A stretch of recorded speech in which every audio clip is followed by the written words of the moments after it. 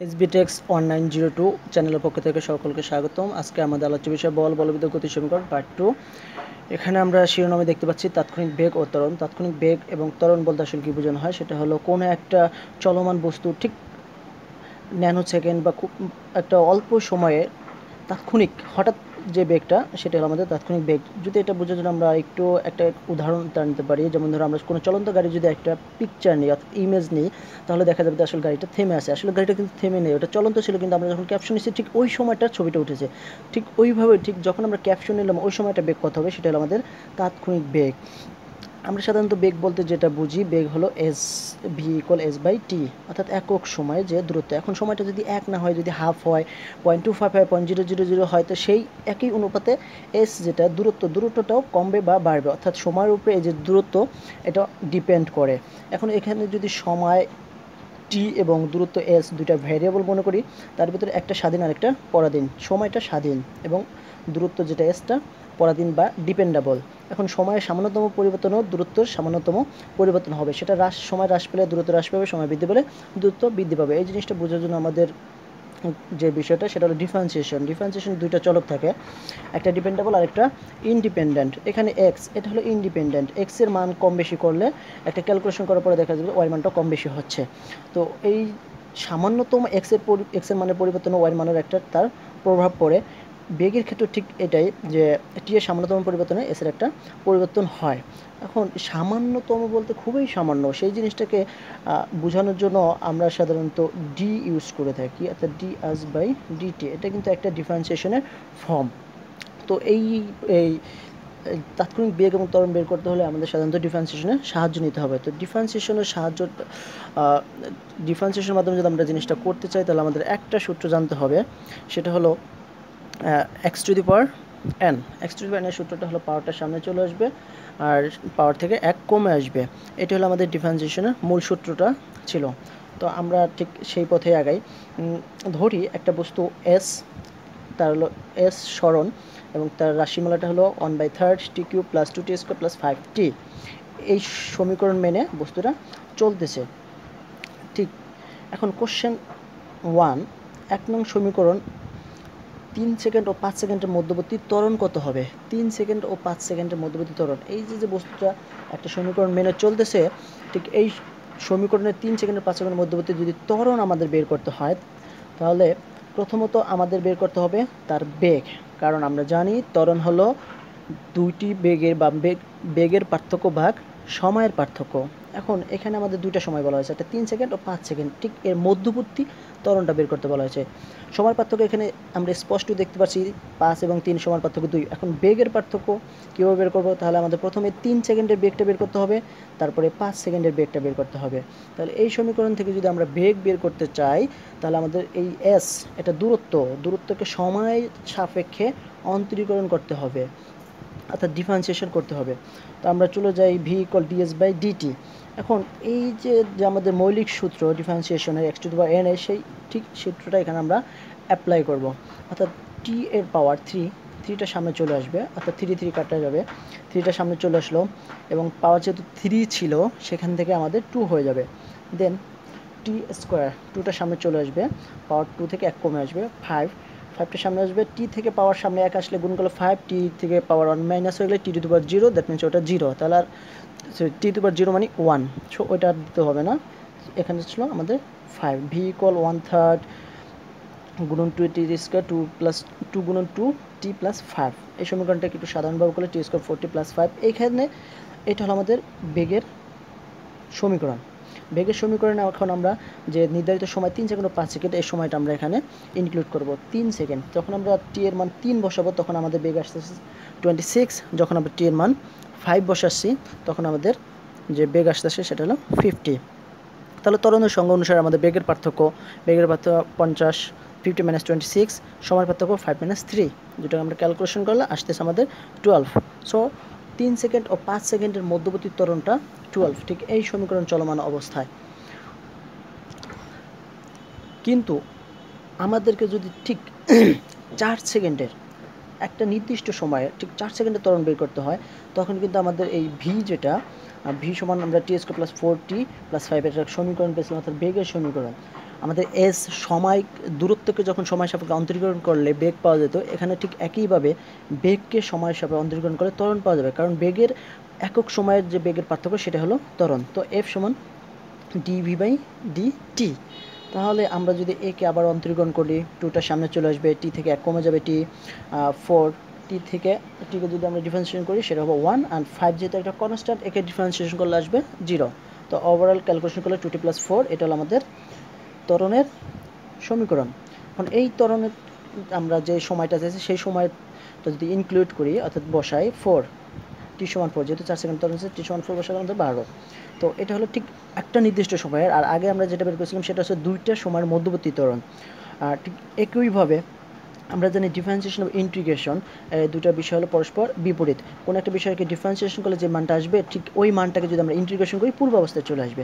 একটু আগে আমরা দেখলাম যখন বেগকে ডিফারেন্সিয়েশন করে আমরা ত্বরণ পেলাম, তো একইভাবে যদি আমরা ত্বরণকে ইন্টিগ্রেশন করি তাহলে আমরা পাবো বেগ।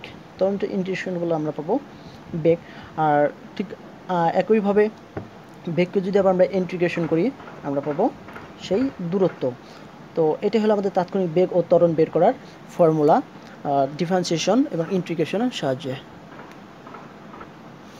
এখন আমরা দুটা সমস্যার সমাধান করব। ইতিপূর্বে প্রথম লেকচারে যে আমরা সূত্রগুলো শিখেছিলাম, এখানে যেটা শিখলাম, এই দুটা সমন্বয় করে আমরা একটা থেকে দুইটা সমস্যার সমাধান করব। তো প্রথমে একটা সমস্যা আমরা একটু পড়ি। একটা বাঘ 15 মিটার পেছন থেকে একটা হরিণকে ধরার জন্য 1 মিটার পার সেকেন্ড স্কয়ার ত্বরণে দৌড় দিল। ঠিক একই সময়ে বাঁচার জন্য, অর্থাৎ বাঘটা থেকে নিজেকে রক্ষা করার জন্য হরিণটি 20 মিটার পার সেকেন্ড সমবেগে খেয়াল করো যে এটা সমবেগে দৌড় দিল।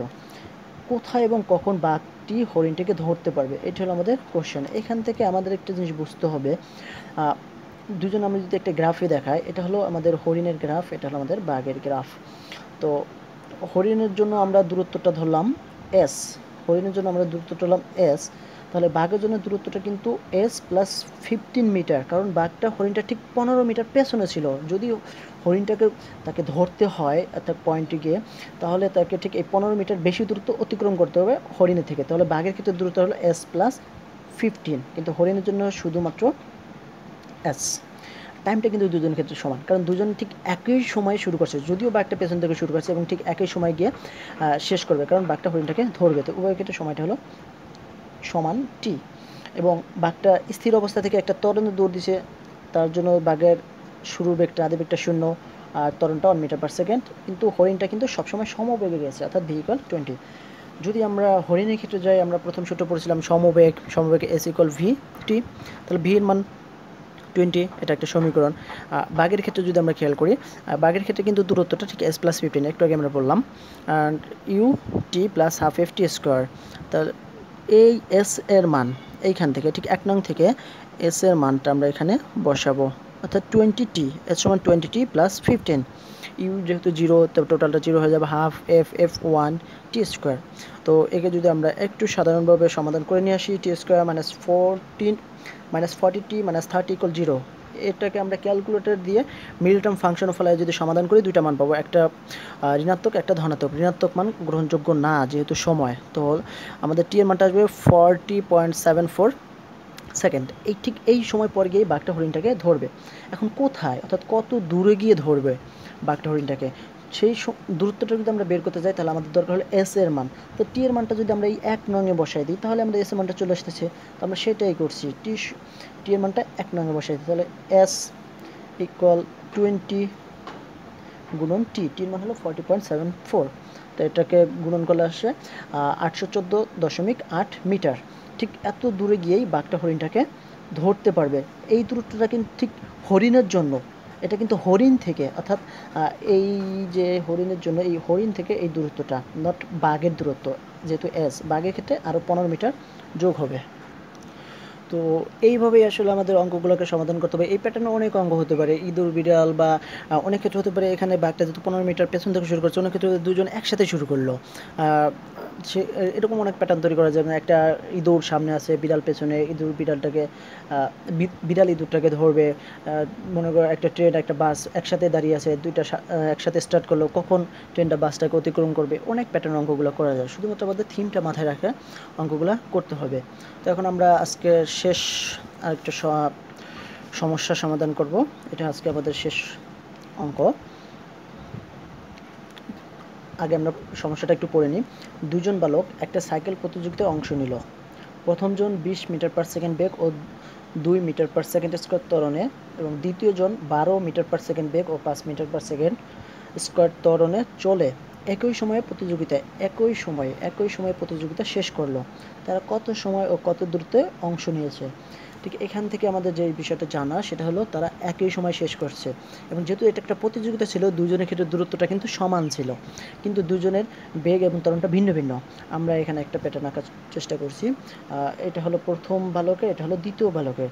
যেহেতু প্রতিযোগিতা দূরত্বটা দুজনের সমান, তার মানে দুজনের দূরত্বটা এস। আর যেহেতু একই সময় শুরু করে একই সময় শেষ করছে, দুজনের জন্য সময়টা টি। বাট দুজনের একজন আদিবেগ 20, একজনের 12, ত্বরণটা 2 আর 5। এখন আমরা যদি একটু নিজস্বভাবে সমাধান করতে যাই, প্রথম জনের জন্য যদি আমরা একটা সূত্র লিখি, সেটা হবে S equal UT plus half F T square. S U যেহেতু 20 মানগুলো আমরা বসালাম, এক নং সমীকরণ পেলাম। দ্বিতীয় জনের ক্ষেত্রে ঠিক সেইমভাবে S UT plus half F T square, এর ইউটা হলো 12 আর ত্বরণটা হলো 5, আর যেহেতু 2 আছে 5/2 টি স্কোয়ার। এখন দেখো এই এস এবং এই এস দুজন কিন্তু একই এস, কারণ দুজনের দূরত্ব সমান। তাহলে আমরা 1 নং 2 নং থেকে যদি এস এর মানটা পরস্পর বসাই দিই, তাহলে দুই দিকে সমান হবে। তাহলে 20t প্লাস টি স্কোয়ার, ঠিক এইখানে এই মানটা আর কি এখানে আনা হয়েছে। আর এখান থেকে ঠিক এই যে এই মানটা এই পাশে আমরা বসালাম। তাহলে আমাদের এদিকে কি 20t প্লাস টি স্কোয়ার, এটা 12t প্লাস 2.5 টি স্কোয়ার। দুটোকে সমাধান করে আনলে 1.5 টি স্কোয়ার মাইনাস 80, এটাকে মিডল টার্ম ফ্যাক্টর সলিউশন করলে ক্যালকুলেটারে আমরা টি সমান 5.3 সেকেন্ড পাবো। এটা আমাদের একটা উত্তর। তারা 5.3 সেকেন্ড সময় ধরে প্রতিযোগিতায় অংশ নিয়েছিল। এখন কথা হলো যে কত দূরত্ব ছিল তাদের, প্রতিযোগিতার জায়গাটুকু আসলে দৈর্ঘ্য বা দূরত্ব কত ছিল সেটা বের করার জন্য আমাদের এস এর মানটাই যথেষ্ট। তাহলে এই টি সমান 5.3 এই মানটা যদি আমরা 1 নংয়ে বসাই টি এর পরিবর্তে, তাহলে আমাদের কি আসে দেখো, এস 20, টি এর মান 5.3 প্লাস এখানে 2 কাটাতে টি স্কোয়ার। তো টি স্কোয়ার থাকলে এই জায়গায় 5.3 স্কোয়ার। ক্যালকুলেটর করলে 134.09, ঠিক এত দূরত্বে গিয়ে তারা অতিক্রম করছে। তো আমরা এই অধ্যায়টা মোটামুটি যতটুকু দেখালাম এটাই বেসিক। এটা যদি একটু ভালোভাবে বোঝা যায় অনেক অঙ্ক সমাধান করা যাবে। নিজেরা প্র্যাকটিস করতে পারো, অথবা নিজেদের যদি কোনো প্রবলেম থাকে সেটা স্ক্রিনশট দিয়ে কমেন্ট বক্সে জানাবো, আমরা চেষ্টা করবো তার যথাযথ উত্তর দেওয়ার। আর সাথে থাকার জন্য ধন্যবাদ। আজকের মতো এতটুকুই। যদি কোনো অংশ বুঝতে সমস্যা হয় বা কোনো জিজ্ঞাসা থাকে, তার জন্য কমেন্ট বক্স খোলা আছে। ধন্যবাদ, বাই।